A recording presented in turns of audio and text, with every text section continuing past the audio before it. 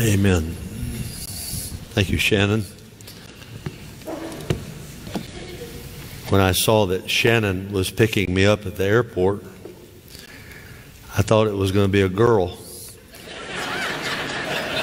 And I was about to call the pastor and said, I need a man to pick me up.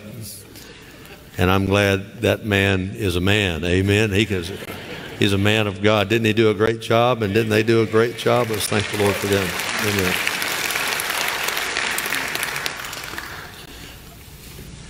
I feel so convicted to do this, I'm going to do it. I really appreciate the students who have come tonight. I know that many of you have had to go home. I get that. It's a Wednesday night, school tomorrow. So I'm going to be bold, I'm going to be brief, and I'm going to be gone. I'm going to get up, speak up, and shut up. But I want to say to you, it was when I was your age that I messed up. I was in the 10th grade. And I really believe, Pastor, if somebody had taken me in, Brother Mark, and discipled me, I wanted to do right. My parents were hard workers, but they weren't the strongest Christians. I wanted to do right. But in the 10th grade, playing football, I went out one night with a couple of guys older than me. And I'll just go on and say it if you don't mind. I opened a can of beer. Just one little can of beer. And it was Pandora's box for me. And that started about 4 or 5 years of regrets. And it was not until I was playing football in college that I started going to the Fellowship of Christian Athlete meetings. And I came to the point in my life where the Lord just pinned me down when I was your age, some of you. I was 18. I was early in high school. I was 14 when I was in the 10th grade. I don't even know if they'll let you do that anymore. In Tennessee, you can get away with anything with education, but anyway. But I just messed up. And the Lord pinned me down. And I started just one night after I had been to a party, and I woke up the next day. And I looked around the room. I hope I'm not saying anything I shouldn't. I hope I'm not hurting your feelings. And the Lord, as I looked around the room where the party had been, the Lord said, "Is this what you want?" And I can remember 5:30 in the morning. I said, "No, this is not, I don't want to live like this." And I heard the Lord say in my heart, and people say, God doesn't talk. It wasn't the devil, and it wasn't me. I felt like the Lord said, "Follow me." And I went back to my little school where I was playing at UT Martin. And I went to a country church that week. 50 farmers and their wives. And Brother Bill, whose son played pro football, gave the altar call, and I went forward. 18 years old. February 1976. I'm 62. You don't have to do the math. I'm 62. And he said, "Steve, what do you want?" And my buddies in the FCA were back there. They were living for the Lord. They were good athletes, but they were really living for the Lord. I said, "I want what they have." He said, "They have Jesus." I said, "Then I want Jesus." And I'm going to find out if I got saved when I was 7 or when I was 18. I'm saved now. Don't worry, I'm saved now. All right? But I want to say this to you. If I had had somebody to pour into my life when I was your age, I wouldn't have messed up. So I want to challenge you. There's a lot of potential that sits right over here. Yes, sir. A lot of potential. Why don't some of you disciple them? That's not really the sermon, but I felt that burning in my heart to say. I know some of them had to go. I get it. I've got 4 grown children. I got 15 grandbabies. And I pray for them every day, because the world in which we live is so sinful. It's going to be really hard to live for the Lord. And I think about how one little stupid decision changed my life. And most of the regrets I have in my life were in that little time. But aren't you glad that Jesus is Lord? That's what I want to talk to you about. Everybody stand up. If you got your Bibles, turn with me to Philippians 2, verses 5 through 11. Don't you love the music we've had tonight? Well, I hope you like Philippians 2, 5 through 11, because it was a first century hymn about Christ. It is, in my opinion, the greatest statement about the lordship of Jesus Christ in the Bible. Philippians 2, verses 5 through 11.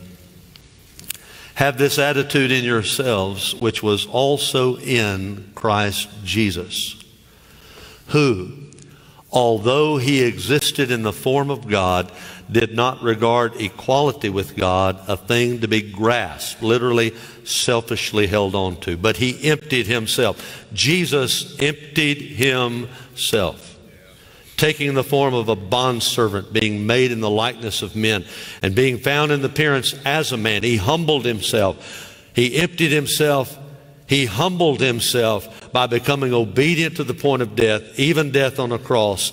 Therefore, for this reason also, God highly exalted him and bestowed on him not a name, but the name, which is above every name, so that at the name of Jesus, every knee will what? Say it out loud. Bow. Of those who are in heaven and on the earth and under the earth. That's pretty much everybody. And that every tongue will confess that Jesus Christ is what? Say it out loud. To the glory of God the Father. Father, we praise you and worship you that Jesus Christ is Lord. Whether we believe it, whether anybody believes it, Jesus is Lord. Whether this world receives it, Jesus is Lord. And we thank you in Jesus' name. And if you agree with that, say amen. Amen. Be seated, please. The early church was it was a persecuted church. Jesus gave his people power. The difference between the Old Testament and the New Testament, there's a lot of differences, but the primary difference is God was not just with you, God now is in you. How many of you know that in you is better than with you when it comes to God? Amen? The Holy Ghost of God came to live within the people of God. The temple of God became the people of God. God no longer was dwelling in buildings. God dwells in redeemed humanity. And our physical bodies are the temple of the living God. And it really makes what Mac was talking about even more powerful, because you know what? We have this treasure within our earthen vessels. We are literally the inhabitants. Who is in us? Christ in us, the hope of glory. How can we not share the gospel with Jesus in us through the person of the Holy Spirit? And so soon the Christians were rubbing some of their Jewish brethren the wrong way, and the Jews started persecuting the Christians, and a man named Stephen, who really got in their craw, they stoned him to death. The first martyr of Christianity was a deacon named Stephen, killed by Jews who rejected Jesus and rejected his servants. It wasn't long that it wasn't just the Jews that were persecuting Christians, it was the Romans. The Romans at first thought these Christians, they're just like the Jews, but they found out they weren't. That they were even more adamant about their faith in the sense that they could not obey the Roman rule. You could have any religion you want to as long as you keep it to yourself. As long as you don't proselyte. As long as you don't try to win other people to your way of thinking. Just respect everybody. Does that sound familiar to you? Are we not living in a Roman day? I just read a book called The 10 Caesars, and I'm telling you, the 10 most important Caesars, Mac talked about one of them a while ago. They were so perverted. They were so ungodly. And yet, Christianity flourished in their midst because there was one thing that the Christians would not in any way waver on. There were many things, but one thing especially, and that was this: Jesus Christ is Lord. Jesus is Lord. He's not just some little religious person. No, He is King of Kings and He is Lord of Lords. He's greater than any emperor. He's greater than any ethnarch. He's greater than any person out here. Jesus Christ is Lord. So, many of them didn't serve in the Roman army because to serve in the Roman army, you had to bow down to an idol. And they said, we're not going to do it. And Christianity started to be persecuted. I mean, really persecuted. I'm talking about people losing their lives. I'm talking about people losing their properties, people being imprisoned. It was terrible. And one of the things the emperors put into the Roman Empire, and about the time that John was writing the book of Revelation, I just started preaching through the book of Revelation at Bellevue last Sunday morning, and about the time John was writing that was the zenith of the power of the Roman Empire, and they were wanting to make sure that all of the Roman citizens, they had come from so many different backgrounds and so many different ethnic groups, they said, you know, we've got to somehow, you know, bring everybody in and make sure that everybody is patriotic to Rome. And so they said, here it is, emperor worship. We're going to make sure that they don't just worship their gods, but that they worship the God of the Roman Empire. And how better to do that than to worship the emperor himself? So here's what we'll do. We will get a bust, a making, a model of whatever Caesar it is, and we'll go from town to town, and we will say, you can worship Jesus, you can worship, you know, the God of Judaism, you can worship whatever you want to worship, as long as simultaneously you bow down to Caesar and say these words as you burn incense before this bust, this model of him. All you have to do is say, Kaiser Kurios, Caesar is Lord. That's all you got to do. Just burn a little incense and say, Kaiser Kurios, we'll leave you alone. But the Christians could not say, Kaiser Kurios, because Jesus Christos Kurios, Jesus Christ is Lord. Lord willing, I'll be in Israel a week from today. You say, I wouldn't want to go over there right now. But you know what? I feel safer there than I do any place in the world. If something bad's going to happen, I'd rather it happen there than anywhere. Amen? And one of the things I like about it is I'm going to go to an amphitheater where my son really had a life-changing moment. It was an arena in Bet Shan where Christians had been martyred for their faith. And my son got right with God in the 11th grade there. He's preaching the gospel now in Murfreesboro, Tennessee. But he got right with God at a place where Christians shed their blood because they could not refuse to say, Jesus is Lord, Caesar is not. I want to ask you, are you going to bow to this world, or will you bow to the lordship of Jesus Christ? What did Paul say to the Philippians? Do you remember when he went to Philippi? It was the first place he witnessed in what we would call Europe. He had had that Macedonian call. He was there at Troas. The Holy Ghost would not let him go up toward the northeast. He would not let him go down toward the southwest. And he just sits there. You know, when you don't know what to do, don't keep doing something. Just stop and say, Lord, what do you want me to do? That's a great idea, right? And so he prays and he has this vision and he sees this man from Macedonia come over and help us. So he said, we perceived that God was leading us to go there. So they got in a boat. They went up to the area. They went all the way up into Philippi. And they found a lady and a bunch of folks out there by a little stream. I've been to that stream. And they shared the gospel with them. And God opened up Lydia's heart. And she received Jesus and said, hey, I got a nice house over. She was a wealthy woman. Come on over to my house. That'll be your church. And so they started church. They started winning people to the Lord. They led this lady to the Lord.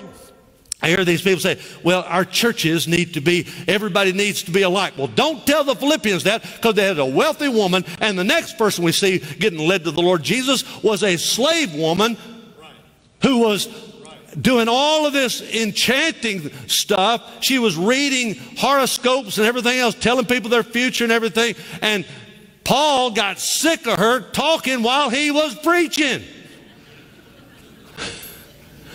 And he said, in the name of Jesus, come out of her. And it did. The demon came out. And the guys lost. You know what happened. They beat Paul. They put Silas in there. And they're praising God at midnight. Sounds like a country music song, doesn't it? I'm telling you. Praising God at midnight, and all of a sudden the earthquake, chains fall off, everything, doors fly open, jailer's about to kill himself.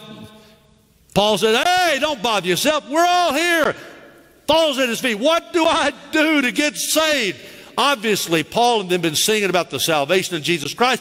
Believe on the Lord Jesus Christ and thou shalt be saved. And he shares the gospel. The whole family gets saved. They get baptized. And that's how the church at Philippi starts. And so when Paul comes around and he looks at them, he said, hey, y'all remember how hard it was when we were there at Philippi? Do you remember how hard it was? The Jews ran us off. But listen to me.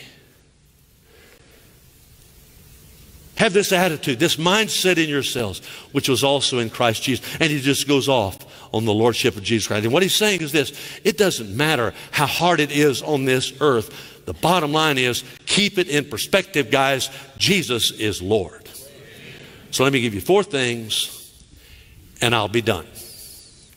Number 1, Paul said, Jesus was Lord before he ever came to this earth. Look at verse 5. Have this attitude in yourselves, which was also in Christ Jesus, who, although he existed in the form of God, did not regard equality with God a thing to be grasped. He said Jesus existed in the form of God before he came to this earth. Jesus was Lord before he ever came to this earth. You say, now wait a minute, preacher. Jesus was born in Bethlehem. I got news for you. Jesus was being praised by all the angels and the angelic beings. Way before he ever showed up in Bethlehem, the angels were praising Jesus in eternity past. How does John begin the prologue of his gospel? In the beginning was the Word, Logos, Jesus. In the beginning was the Word, and the Word was with God, and the Word was God. Let's put Jesus' name there. He's talking about Jesus. In the beginning was Jesus, and Jesus was with God, and Jesus was God. Now look at me. Bad grammar, but great theology. If you ever was God, you still is God. Amen?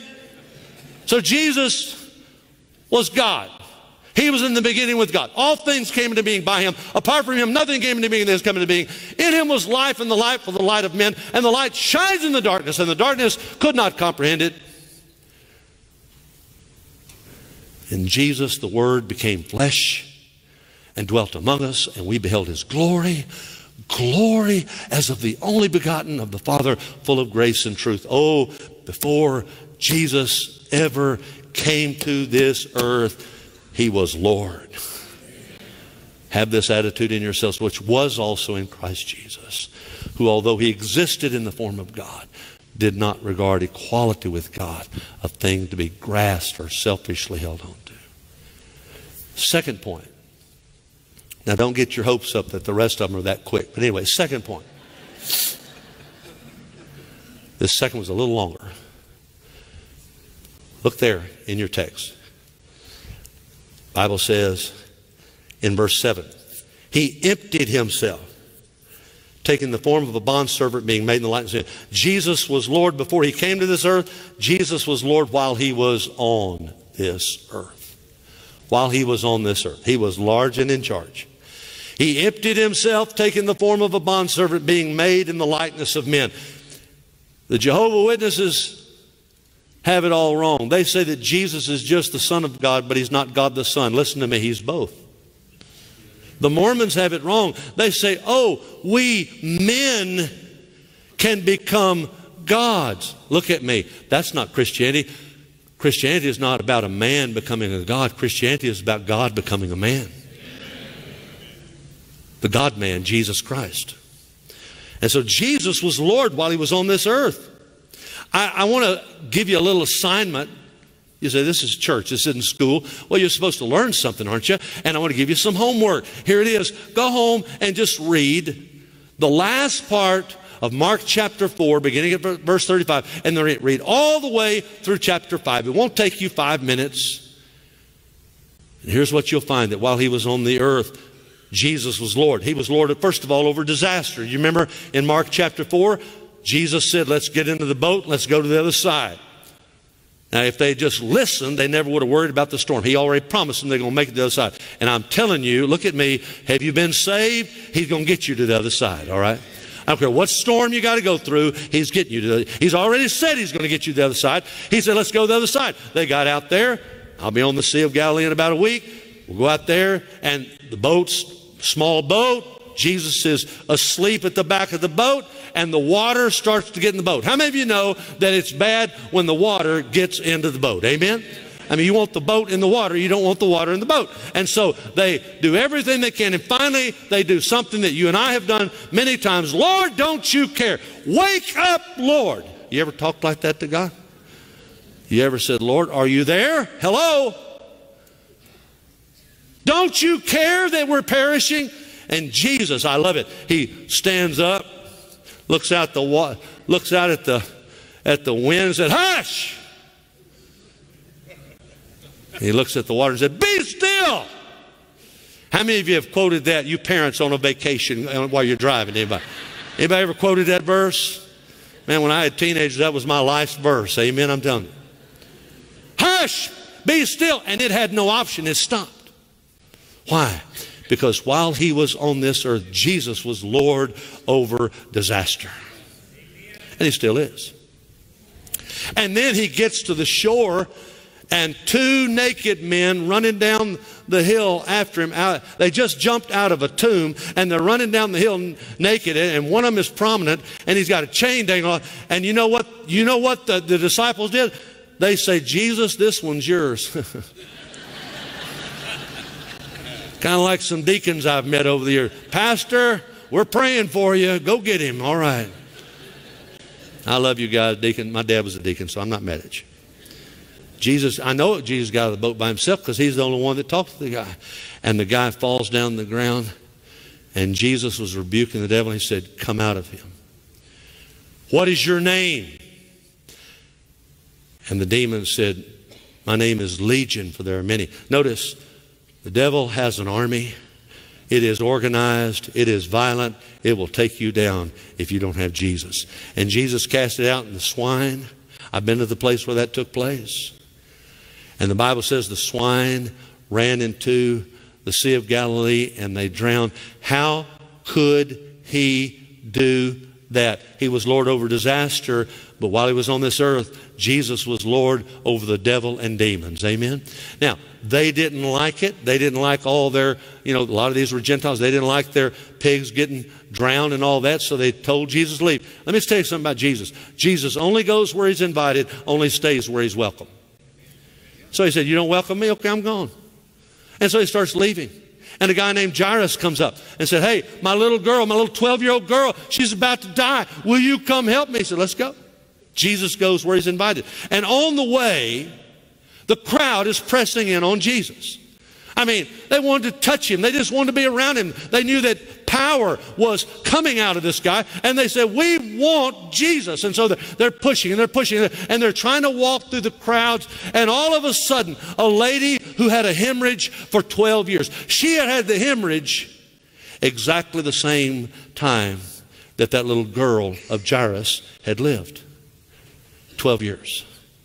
And so she pushes through. She's hurting, but she's not going to let anybody keep her from Jesus. And I can see her in pain lunge, and all she can grab is the hem of his garment.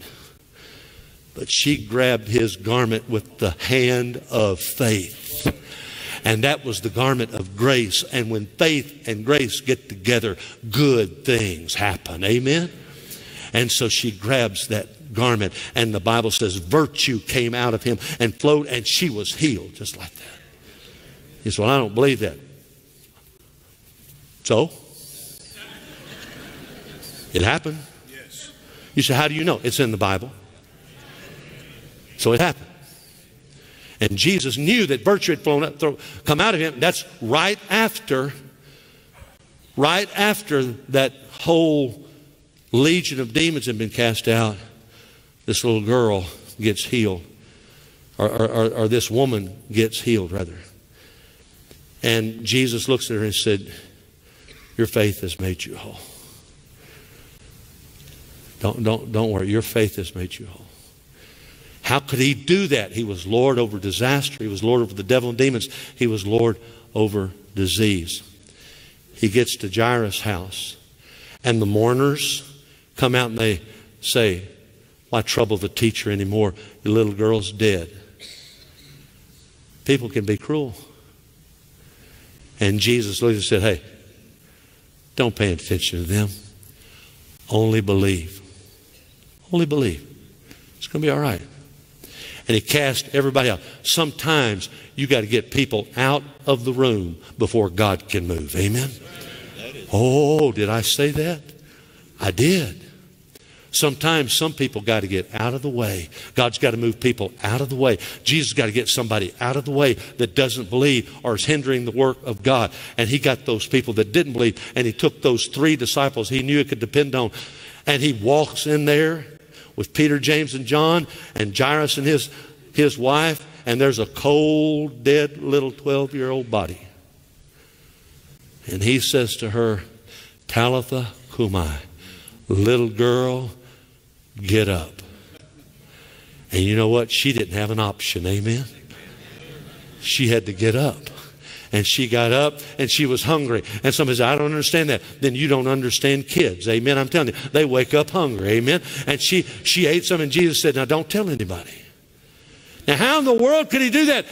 Aren't you glad he wasn't just Lord over disaster? He wasn't just Lord over the demons of the devil. He wasn't just Lord over disease. Praise God, he is Lord over death. Amen? Lord over death. Give him praise. Give him praise right now. Amen. Amen. So Jesus was Lord before he came to earth, and he's Lord while he's on this earth. But there's a third thing Paul writes about in Philippians. Jesus was Lord while he was on the cross. Look at verse 8. Being found in appearance as a man, he humbled himself. Everybody say he humbled himself. He humbled himself by becoming obedient to the point of death. It's just like Max said, the cross was not an afterthought. The cross is why he came. Obedient to the point of death, even death on a cross. I'm telling you, while Jesus was on that cross, he was in charge. They nail him to the cross. They're on Calvary's hill. And he starts praying for the ones that were driving the nails and all the Jews down there that were mocking him. Father, forgive them. They don't know what they're doing. Guess what? We still don't know what we're doing. Oh, he prayed for his enemies. Jesus will never ask you to do something that he wasn't willing to do. Jesus prayed for his enemies. And then the Bible says his mother was over there watching. Don't you love Mary? Now, we don't pray to Mary. And Mary had other children besides Jesus. I won't go off into all that. But I love her. She's right there, buddy. She's staying there with you. I tell you, your mom will stay with you. Amen? Your mom will stay with you. And John's right there with the disciple he loved. And he took care of his mom. I had the privilege of taking care of my mom after she had a stroke. I took care of her for several years. And it was a privilege. She took care of me when I couldn't take care of me. I took care of her when she couldn't take care of herself. And the Bible says Jesus took care of his mom. He said, woman, and that wasn't a bad thing. That was a polite way of saying, woman, that's your new son. Man, that's your new wife. And John took care of her, and they were both eventually buried at Ephesus after the Romans destroyed Jerusalem in 70 AD. Way after that, John would write the Gospel of John and also his other writings in about 90 AD. And Mary died before that, but they were eventually taken away from there, but they were originally buried at Ephesus. Why did Jesus do that? Because he was Lord while he was on the cross. And then the Bible says these two guys on either side, they start cursing at him, but then one of them sees that what he's doing is wrong, comes under conviction, prays the lousiest sinner's prayer you've ever heard in your life. How many of you know that it's not what comes out of your mouth, it's what's in your heart? Amen? And he said, Jesus, remember me when you come into your kingdom. He said, hey, I'll do better than that today. You're going to be with me in paradise. Amen. Isn't that something? Jesus walked back to the Father in the Spirit that day and said, hey, Father, I brought one with me. That's the guy on the cross. That old boy just barely got in. Amen. You talking about the skin of your teeth? Don't you know he was like Gomer Pyle? Shazam, man, just looking around. Wow. This is awesome. How could he do that? He was Lord while he was on the cross. And then the Bible says it became midnight at midday. It got dark for 3 hours, and the Son of God, who knew no sin, bore our sin in his body on the cross. And he cries out, my God, why have you forsaken me? Eloi, Eloi, lama sabachthani. My God, why have you forsaken me? Herschel Hobbs said he was momentarily forsaken of God so that you and I would not be eternally forsaken of God in hell. God laid the iniquity of us all upon Jesus, and he died. And at the end he said, I'm thirsty. He wasn't being selfish, but he had something he wanted to shout that everybody in heaven, everybody on earth, and everybody on Calvary's Hill, and everybody in hell could hear, including the devil. He had one word to shout. In English it's 3 words, but in the Greek it's one. And he cried out, Tetelestai! Paid in full. It is finished. He paid for every sin you've ever committed, every sin I've ever committed, every sin ever to be committed. He drank the dreg of the cup of the wrath of God, turned over the chalice and said, it's done. It's paid. It's paid in full. It is finished. Give God praise that it's finished. And then he said, all right, now, Father, into thy hands I commit my spirit. You look at me. The devil wasn't in charge. The Jews weren't in charge. The Romans weren't in charge. Jesus was Lord while he was on that cross. He was Lord before he ever came to this earth, Lord while he was on this earth, Lord while he was on the cross. And then they buried him. And it used to bother me, Pastor, that they buried him in a borrowed tomb. But then I thought, he's only going to be there 3 days. Why buy? Why rent? Just borrow. He didn't even leave a mess. He folded his clothes. He made his bed. Amen? And aren't you glad on that third day he rose bodily, victoriously, and eternally from the grave? Amen. Give God praise. Jesus is alive. Amen. Amen. Hey, look at me. Look at me. Do you realize that every other hero of every other holy book is as dead as a hammer? Muhammad's dead. Buddha's dead. Jesus is alive. He's alive. He's alive. Don't ever get tired of that. He's in this room. We've gathered in his name. That's why I came. I didn't just come to, I love all y'all.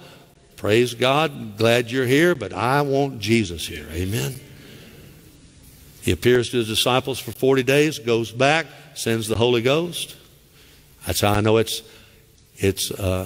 5 days to heaven and 5 days back. Amen.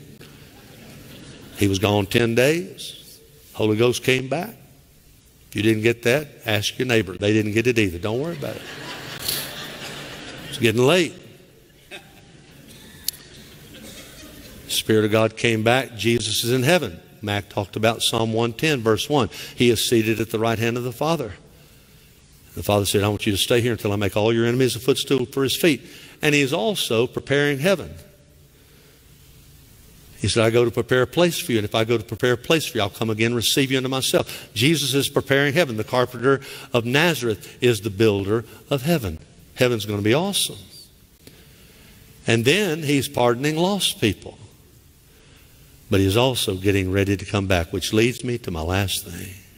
Jesus was Lord before he came to earth. Jesus was Lord while he was on this earth. He was Lord over disaster. He was Lord over demons and the devil. He was Lord over disease. And he was Lord over death while he was on this earth. And while he was on the cross, Jesus Christ was Lord because he came out of the grave with the keys in his hand. I like to be around the guys that got keys, don't you? Because you can just pretty much get anywhere you want to. Jesus said, I'm coming out of that grave and you're not going to lock me in anymore. Because I got the keys. I got the keys to the grave. I got the keys. I had a man, was 2 days away from dying, called me in about 2 years ago and he said, preacher, he said, and he was, boy, I mean, he'd had chemo. He was so shriveled up. And I'm telling you what he said. He said, Brother Steve, he said, I'm not afraid to die in the sense of, well, I know where I'm going, but I'm afraid to die. Now listen, he said, because I've never done it. He said, I don't know what it's going to be. And I said, I want to tell you what I think it's going to be. I want to tell you what I think it's going to be. I think here's what death is going to be. And God just gave me. It's just one of those few times, Brother Mac, you know this, and you do too, that God just gives you something. I said, when I was a little boy, my dad was a big old, he was in the Navy in World War II, big old railroader. And I was always afraid of going into our house. We never used the front door. You know why? It went into the living room, and we never lived in the living room. Anybody ever have a living room like that? It was real nice, too nice to go in. I don't know why we call it the living room. Why don't we just call it the look-in room? We never lived in it. We just looked at it, all right?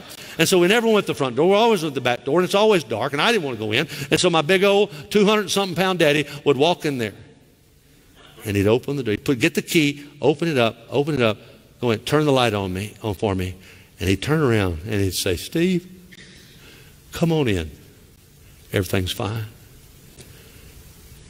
I said, Mark, do you know what Jesus did for you when he went in the grave? He turned the light on. He opened the door. Now he's looking at you and saying, hey, Mark, come on in. Everything's fine. I'm Lord over the grave. Don't worry about it. I got the keys. I got the keys. Aren't you glad Jesus has the keys to the grave and we don't have to fear death? Amen. So Lord before he came to this earth, Lord while he's on this earth, Lord while he's on the cross. But he's going to be Lord when he comes back. Amen. And that's how Paul ends this first century hymn.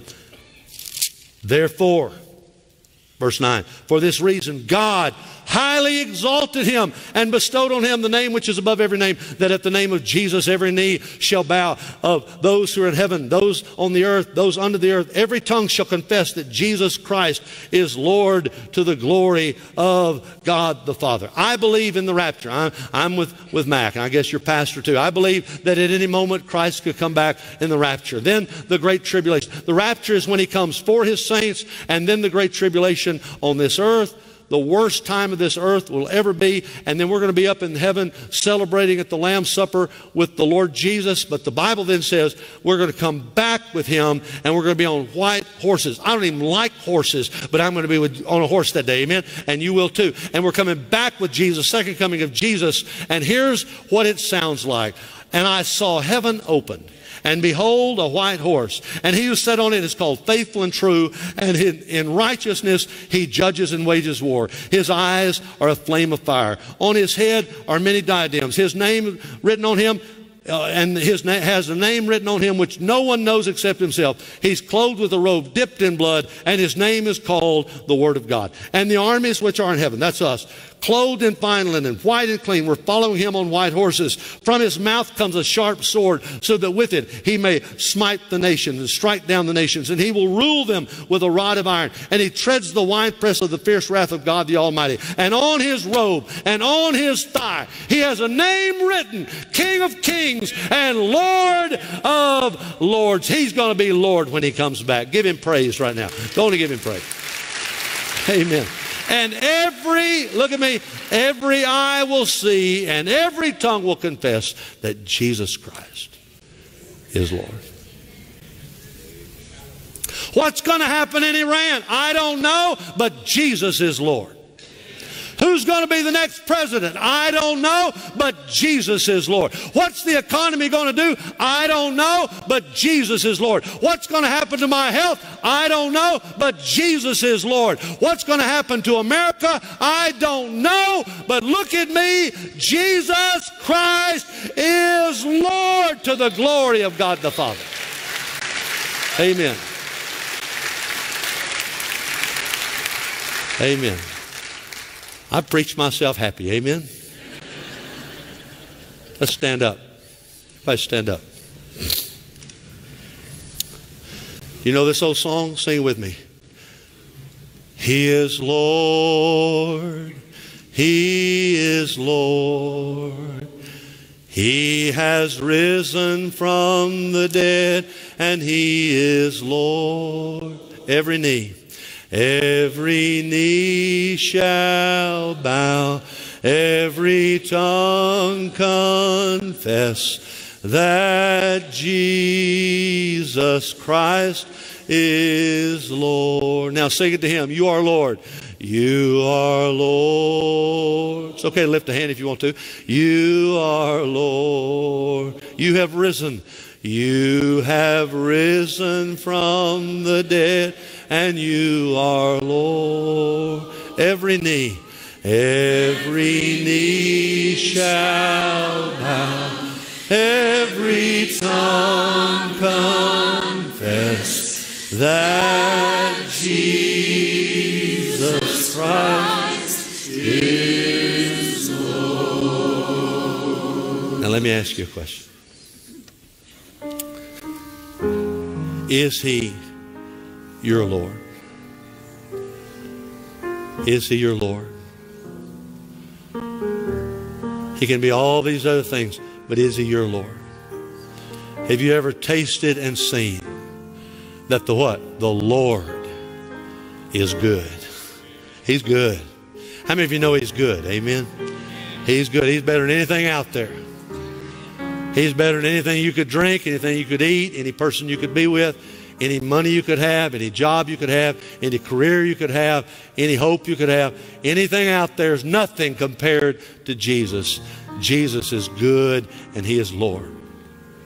If you don't know him, You can't even fathom how much He loves you. You can't even fathom how much He wants to change your life. He loves you too much, though, to run you over. He's going to let you. He gave you something called choice. He gave you something called will. And even though your will has been tainted by a sinful nature, you still have the capacity to come to Him and to humble yourself and to repent of your sin and turn from your sin. That's what repent means. Do a U-turn with the help of the Holy Ghost. Do a spiritual 180, all right? And you say, I'm sick of living for myself. I'm sick of living just on my own. I want Jesus in my life. And you give your life and you repent of your sin, and then you put all of your faith in Him. You say, I believe that Jesus died for my sins, not just for everybody's, but for my sins. And I believe He rose from the dead. I believe He's alive. And so you repent and you believe. And there's one more thing. You receive. You invite Him to come into your life. Just like a young couple receives each other at their wedding vows at the altar. That's when they get married. Not when the preacher says something over them, but when they say their vows to one another. And when you come to Jesus and say, Lord Jesus, I surrender. I give you my life. Oh, Jesus, I call upon the name of the Lord. Isn't that what it say? Call upon the name. Whosoever shall call upon the name of the Lord shall be what? Say it out loud. Saved. You can do that. It's there for you. He offers you a gift, but you got to reach out and take it. By grace, through faith in Christ, you've got to repent, believe, and receive. RBR. Repent, believe, receive. Say it with me. Repent, believe, receive. Say it one more time. Repent, believe, receive. You do that. That's your part. His part is, I will save you. I will change you. I'll change you. I'll change the way you think. I'll change the way you act. I'll change the way you talk. I'll change the places you go. I'll change your whole life. I'll change your friendships. I'll change your family. I'll change everything about you. I'll turn you inside out, and I'll live through you the rest of my life, of your life. And then one of these days I'll take you up, and you'll be absent from the body and present with me, and we'll be forever. And you'll just be able to worship me and say, you're Lord, you're Lord, you're Lord. And I'll say, you're my child, you're my child, you're my child. And it's going to be awesome. Amen. Don't you want that? I want our pastors to come very quickly and just stand here. And we're going to sing. I don't know what song we're going to sing, but I'll know you'll know it. Don't worry about that. And you just sing and worship the Lord. And while we're doing this, if there's anybody here tonight that doesn't know Jesus, please come and give your heart to Christ. Repent of your sins, believe in Jesus, and receive Him as Lord and Savior. And then tonight, maybe you're a Christian and you say, I'm just not living for the Lord. Man, now look at me. Hey, look at me. The world is going public for not living for the Lord. It is time for Christians to go public living for the Lord Jesus Christ. Amen. So why don't you come up here and recommit your life to the Lord? If you've never been baptized, come and set up a time to get baptized. If you want to join a church, like I'm thinking about moving my membership. Amen. I'm telling you, this is a good church. So just come and say, I want to be part of this church. I want to be part of Mims Baptist Church. I want to be part of a church that believes in having a Bible conference and worshiping, and it's 9 o'clock at night, and we don't care. You know why? Because Jesus Christ is Lord. Amen. Why don't you be part of a church like that? I mean, there's very few churches that would have this many people on a Wednesday night. If you're being fed here, you're probably being led here. Why don't you come and join this church? And if you just want to come to the altar and pray and say, oh God, in these last days, in these days of darkness, let the Lordship of Christ be real. I don't know what God's doing in your life, but let's just have about 4 or 5 minutes, if we can, of where we do business with God, all right? I'm going to pray. We're going to sing. And those of you who need to come, come. Some of you deacons might want to come. You know what? You're a leader in the church. You know what leaders do? They lead. Maybe you should come and pray, oh God, pour out your Spirit upon our nation. Some of you teachers out there, why don't you lead? Some of you daddies out there, some of you husbands out there, some of you staff members out there, why don't you lead? Leaders lead. Why don't you come to the altar and say, oh God, pour out your Spirit upon and be the Lord over the United States of America. Father, in the name of Jesus, whatever it is you want, that's what we want. Father, I pray in the sovereign name of the Lord Jesus Christ that you would be Lord over this invitation and Lord over this entire week, but Lord over this service right now. In Jesus' name. And all God's people said, Amen. Let's sing, You Come.